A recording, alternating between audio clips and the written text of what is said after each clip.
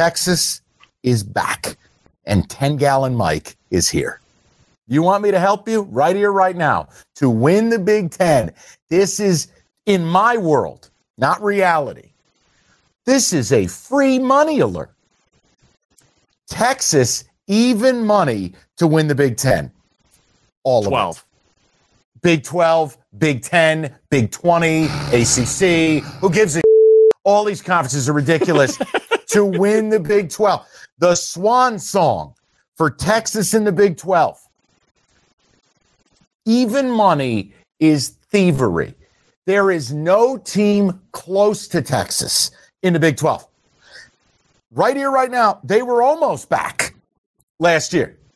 All 5 losses by 1 score. Almost back. Couldn't seal the deal. Had Bama dead to rights. You know it, I know it. Quinn Ewers died. Now you look this year. Now he's resurrected. He is. Texas is back.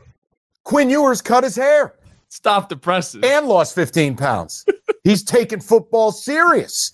Now we're not going to act like a douchebag all the time. We're going to play quarterback. We're going to get our footwork right.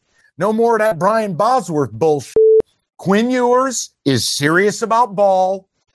They brought in A.D. Mitchell from Georgia to go opposite Xavier Worthy. Stud muffins on the outside.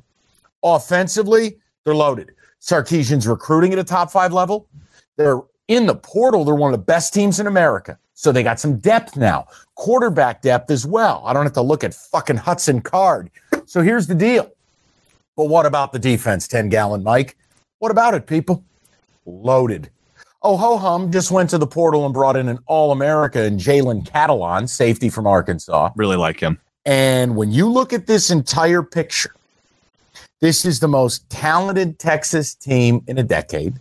It is the deepest Texas team in a decade. Oklahoma is horse. Sorry, Sooner fans.